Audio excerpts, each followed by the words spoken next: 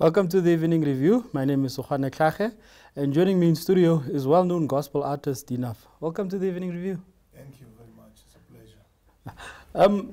Recently, D-Naff Entertainment, in partnership with the Break Free Movement and Childline, launched the Speak Out, Seek Help mental health awareness campaign. Why have you partnered with Break Free Movement to run this campaign, and how will the campaign run? Okay, during the pandemic, for the past 2.5 years, we've actually came in contact with a fellow artist who were going through a lot of depression and mental health issues. And we were limited in how to counsel them and solve some of these issues. I was only able to speak to them as a fellow artist, and number two, because I'm a motivational speaker and a spiritual person. But then we realized that there are people out there who are trained to do this work, psychologists, social workers. And we thought, okay, since this thing is really serious, why don't we come up with a day when we can, invite professionals on board, and then they will be able to introduce their services and also partner with us. And then they will be able now to take over from us when it comes to counseling mental health issues on the side of the musicians. And that's what we did now.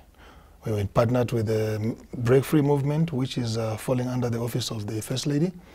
We are with Childline, Lifeline Namibia, and then also Purposeful Living. And then we have our other partners that are coming in as sponsors. And we will now hand over the musicians that will be indicating to us that they are in need to this organization to do what we cannot do.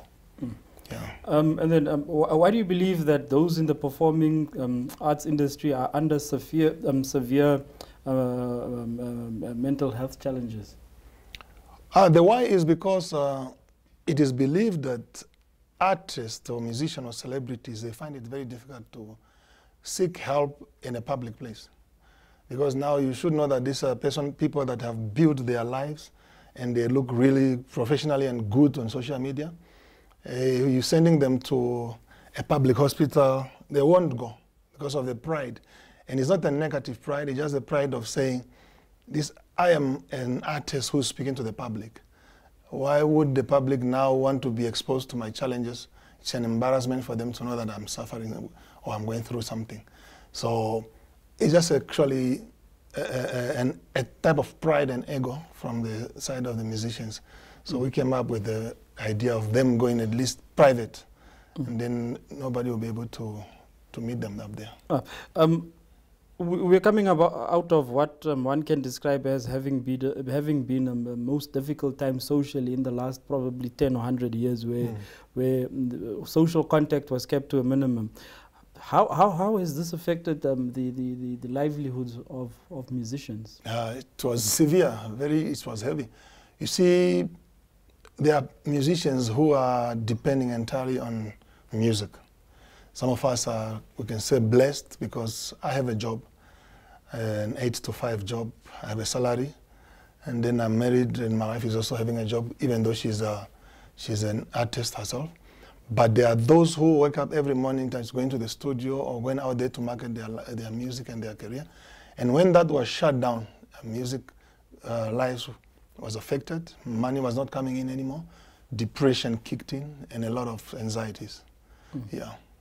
Now that the restrictions have sort of been eased, just sort of to recover from an artist's perspective, and also maybe to help address mental health issues, has the easing of restrictions sort of helped now to push artists and to ensure that now they can at least start making a means for themselves? Yes, we are actually praying and hoping that it doesn't come back.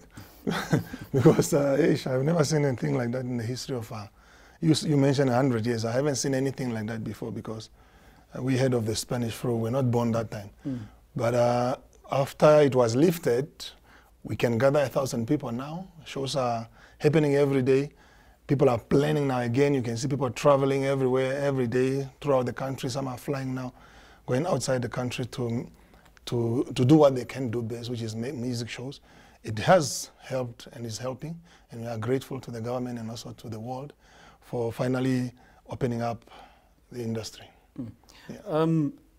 During this time of the lockdown, were there instances, or to what extent did you as a performing arts industry come together to look for financial support, number one, and maybe perhaps even from government? What type of interventions were there, sort of just to help artists through that difficult time? Yeah, then the popular thing that was done by most of the artists and organizations together was mostly online events, which was so something new to us, especially artists, because we are not used to performing for there is no physical crowd. You are performing alone, and the people are watching you from wherever they are. That was the most popular thing that was done by the musicians and also organizers of event. I also remember there was an event where the South Africans came in here, the Benjamin Dube them. I was part of that also. And even that crowd was a bit limited, but people were watching online. And definitely there were a few incomes that came in, and it has helped a lot. Yeah. Why do you believe people in the performing arts industry suffer from a lot of mental health challenges? Why do I believe so? Or what do you believe? Let me rather rephrase. Do you believe those in the performing arts industry suffer from mental health challenges? Yeah, because you see, the normal public or a general member of the public, when looking at us, we look perfect to them. We look like we have no issue. Because you see, when you look at the star is shining bright. You don't expect that when the sun goes down, we will have issues that we are battling with. But and that is where you are put on the spotlight now, because you can't complain, you can't argue, you can't cry like the rest of the people. We cry in secret, and that affects us a lot because you are not allowed or permitted or to speak out. Most of the time you are the one that is out there motivating people. You are telling people to go to school, to study, to work hard. When you are found in the same situation, you have nobody to tell you to do the same thing that you are telling the others. So then you go home, secretly you are dying. You are in pain. You have nobody to talk to, because now we also have these egos where even among ourselves sometimes it's very difficult for me to tell the other artists that I have a challenge with my family or with my wife or with my children. The people that came to us merely just approached us because of the spiritual side, trusting us that since these guys, they are gospel, I think they are able to keep our secrets, and which we did. We've seen suicides. Remember last year there was a notable suicide of a rap musician. Is enough being done to lend a supporting hand to artists to help them deal with the problems that they are going through within the industry, and also maybe from the side of government? And I think that's why we're coming up with this event that we're organizing, because at the launch of the event, when we had a press conference, Dr. Teron, who is from the office of the First Lady, she actually was surprised to see that artists want to partner with the non-performance industry, where we go to the organization that have already been involved with this thing for many years, and she says the first time she's seeing it. Why? Because they don't have anybody to talk to. People who are normally looking for counseling, they go themselves. They go to Childline, they will call Childline. Musicians don't call anybody. They don't go to anybody. We say, as they come to us, we will direct them to these guys. So enough is only being done to the member of the public, not to the artist, really. Because even the people you are mentioning, that in the past we have lost so many people, I think the people that were close to them, who are also musicians, they knew sometimes that these people are going through issues. But what can they do? They are not equipped to talk to these guys. All you hear probably is that keep your head up. You hear we sing like that, we rap like that, keep your head up. Tomorrow is another brighter day. You know what, you're going to be fine. But they are looking for more words than that. And these words can only be found with a psychologist. Because these guys are going to put you on a program, they're going to put you on a few list of things that you need to do in order for you to recover. So we don't have that. We can reach the artist, which the organization will not be able to reach. Even the Break Free movement, they told us that these are people we can never reach, but you can reach them. So as we have access to them, we are now transferring them to those who may not have access to them to do what they do best. We'll continue with more questions related to the social ills affecting artists, but before we do that, I'd like to go for a short commercial break. Please do stay tuned.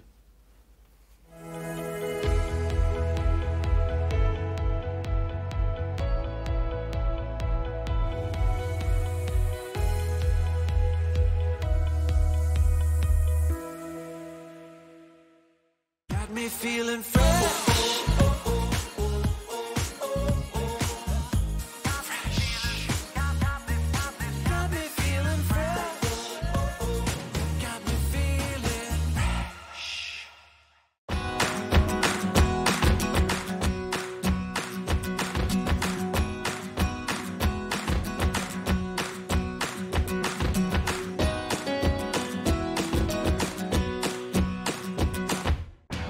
Sport Wrap is a daily show focusing on all sport news and current affairs.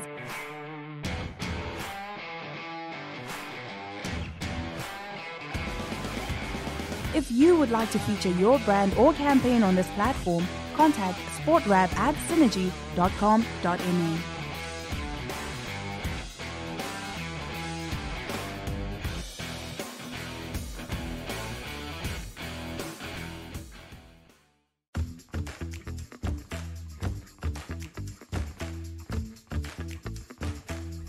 The Noorderlig publication focuses on the central northern regions of Namibia, highlighting the activities that have an impact on locals as well as the role players in economic and social upliftment. The Noorderlig is inserted in the Republican and distributed countrywide. The Noorderlig provides the ideal opportunity to communicate with our readers on what your business has to offer, not just for locals but for tourists and locals visiting the central northern area of Namibia. Providing a wonderful opportunity and platform to enhance your brand, contact republican@synergy.com.na.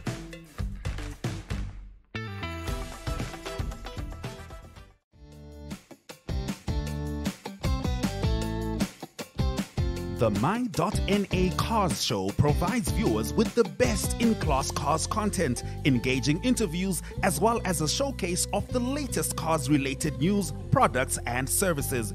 If you would like to feature your brand or campaign on this platform, contact My.NA@synergy.com.na. My.NA Cars, more than just a ride.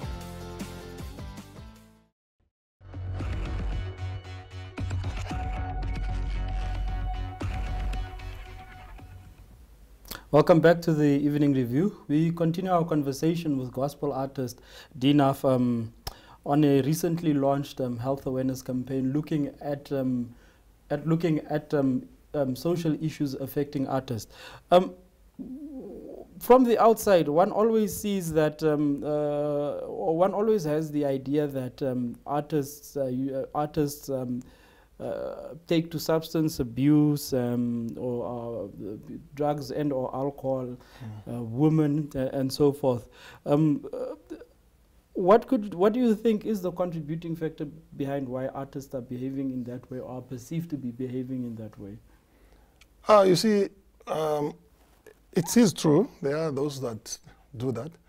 But a person will not just decide, wake up one morning and say, today I just want to torture my body by drinking or smoking this. A substance abuse in most cases is actually a replacement of a feeling that you're going through, or you want to hide behind something. You are seeking for some type of love, attention, or affection. You might not have found, have gotten it from either your father, your parents, or just family. So what you are put in a situation where you are now the leader. And as a leader, you are now under pressure to perform. And to perform here, I don't mean on stage, I mean to deliver. Because most of us and most of the people out there might have come from homes where the father was not present. So I remember when I started singing, I was not gospel first. I was hip hop and I was secular. And what we did is that we were looking up to people who have been in the industry longer than us, but some of them were outside. We looked at the likes of the Tupac, Notorious B.I.G., and the Snoop. And when we looked at these people, we admired them with the admiration for the Father. Whatever they said, we did. Even though they were far, they would say something in the songs and the video, and we'll do it in high schools here. We'll see them drinking some type of alcohol, we're going to look for it. Either we're going to steal the money or we're going to rob somebody and just drink what they drink in the music video. The abusing of substance is because there is that void in you that is crying out to be filled. And you can only fill it up with what is available at that moment. Since there is nobody to speak to me, whoever is available to speak to me will become the one that will fill the void. It's the same thing when, it's a funny one, but it's the same thing when Eve was found without anybody to talk to. She found a snake to talk to. And since the guy was not there, the snake started talking and she listened. Because we always want to listen to somebody, and whoever is talking is empowering that person with ideas. And of course we turn into substance abuse, you know, drugs and alcohol. I went through the same thing also. I'm not better than the others that are going through it now, and I'm not looking at them as people who are sick, because mental health is not a sickness. Yeah, that's the difference the public need to understand, that these people are not sick. They are going through issues. They are battling the battles of life, and they need somebody to talk to. And we have people on the ground now that are available to be talking to. And we believe that at least in the next few years to come, we don't want to hear an incident where an artist have killed themselves. We will try our best with our partners. And then, just to conclude, this campaign you're launching, there are festivities planned around helping artists deal with their mental health issues. Yeah. Firstly, when is this anticipated to be held and where? Yeah, we are planning to have it on the 8th of October 2022. That will be at Nampower Convention. That will be actually more of the launch of it, because we want to do it yearly. We want to do it in open spaces like stadiums and fields where masses can come and have fun. We will be having outreaches, going to schools, prisons, and churches, and just be talking about this. And then we will have performances on that day. It's not a gospel event, it's a mental health music show.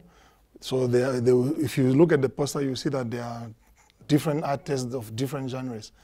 Or the Hishi Papa, Shikongeni, them, Rashi Hama, Sunny Boy, Jarliza, the D-Naff, Lady Diana. It's a lot of people. Jericho will be there themselves. Just look out for the poster and see your favorite artists, and then come also and listen to some of the guys on the poster as they share their stories and how they are managing, how they overcome, and how they are coping with day-to-day activities. Our contact details are on the posters. Our partners are on the posters. Anything else that they need to know, our numbers are available on the posters. We are also available to answer the questions. Thank you very much for joining us on the Evening Review. I appreciate that. Thanks for having me. Thank you for tuning into the Evening Review. Have yourself a pleasant evening. Good night.